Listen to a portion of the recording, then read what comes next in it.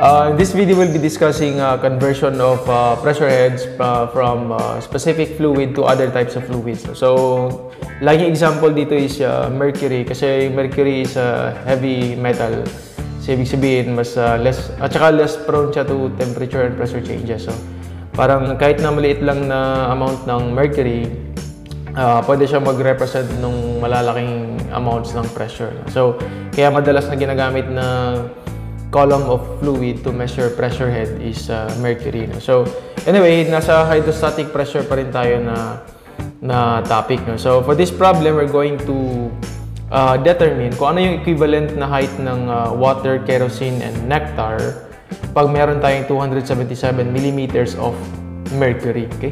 So, meron tayong given na specific gravity for kerosene and specific gravity for nectar.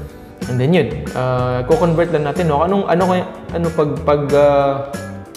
Pag same column, for example, same diameter ng cylinder, ng piezometer, for example, how much height kaya, no? O gaano ka taas na height pag water yun, no? Hindi mercury.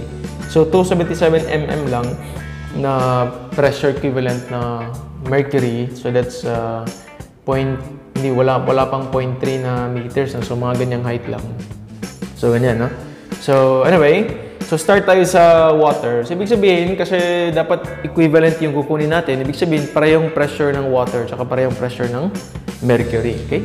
And then, the equation for pressure is just unit weight times height. So, both, kailangan nating express in terms of these equations, no? Unit weight times height ng mercury tsaka water. So, yung hinahanap natin dito is the H water. So, known na yung H na Hg, which is 277 mm or millimeters. And then, of course, alam natin yung unit weight din. No?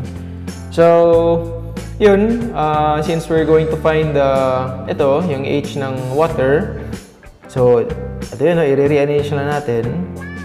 So, i-divide natin yung unit weight dito, maging ganito. No? So, unit weight ng mercury is just 13.6. By the way, the specific gravity of mercury, para hindi nyo makalimutan, dapat hindi nyo makalimutan yan, no? Kasi nga, yun na-mention ko earlier, lagi siyang ginagamit. So, 13.6. And then, to determine the unit weight of mercury, multiply mo lang yung specific gravity times unit weight ng water. So, 13.6 times 9.81. Again, itong mga equation na to, galing lang din to sa equation ng specific gravity. Kasi specific gravity is just equal to the ratio ng unit weight mo ng fluid divided by the unit weight of water. So, kaya ganito, no? Okay, unit weight of mercury, and then this height of mercury divided by the unit weight of water equals 3762.2 millimeters, or that's 3.77 meters. So, tingnan natin dito yung difference, no? Sa mercury lang, at the same particular pressure, 0.277 lang. So, hindi mo na siya umabot ng 0.3 meters na height, no? Pero pag water yung gamitin mo to represent that pressure, aabot siya ng lagpas pa ng 3 meters, no? Which is lagpas pa siguro ng isang floor ng building. So yan yung equivalent na pressure. Kaya 13 times mas mabigat kasi yung mercury kaysa water. So anyway, that's just the process, no? And then ito, no, pag kerosene naman, same na procedure. We have ito na pressure mercury is just the same with pressure kerosene. Then yun, substitute lang natin. Ito, hindi naman magbabago itong numerator natin. Dito naman magbabago lang sa denominator, no? So unit weight ng kerosene is 0.82 specific gravity of kerosene times unit weight ng water. So equivalent na height is roughly 4.59 meters. Okay, that's for kerosene. So mas mataas pa yung kerosene kaysa water kasi mas lighter yung kerosene kaysa water. Okay? So, hanggang 4.5 meters or 4.6 meters. Pag nectar naman, which is heavier than water and kerosene, kasi 2.94 yung specific gravity niya, ganun pa rin yung procedure. So, 2.94 lang times 9.81 magbabago. So, medyo hindi ganun kataas. 1.28 meters. Pero, medyo mataas pa rin, no? So, anyway, kung na-observe nyo dito sa equation natin, kung gusto nyo ng medyo mabilisan, pwede kasing mag-cancel yung 9.81 dito, no? So, pag ganito na mag-involve lang ng conversion from one fluid to another, pwede lang i-divide yung dalawang specific gravity, no? So, numerator yung base fluid mo, kung ano yung i-convert, tapos height niya to 277 for example, tapos i-divide mo lang ng specific gravity nung pagko-convertan. Okay?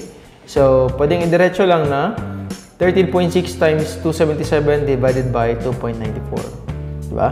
Pareho lang din dito sa kanina, pwedeng 13.6 times 277 divided by 0.82. And then kung sa water naman, 13.6 times 277 divided by 1. Kasi 1 lang naman specific gravity ng water. Okay? So, yun lang. No? Kung gusto ng mga shortcut, pwede lang ganun. No? Kasi magkakancel lang naman yung unit weight ng water dito. So, again, numerator yung base fluid natin, tapos denominator yung kung saan natin ko-convert. But anyway, pag mga ganyan-ganyan kasi medyo nakakalimutan, nagra-rumble-rumble yung mga equation. So, mas mabuti pa rin na bumalik kayo dito sa kung saan siya kinuha, and then yun, dahan-dahanin, tapos hanggang sa makuha ulit. Okay? So, minsan kasi magbabaliktad yung numerator at denominator, so magiging mali na. And then yun lang yung pag-convert ng pressure head from a specific fluid, from a base fluid to another equivalent na height for another fluid. So again, thank you for joining, and see you sa next na upload natin.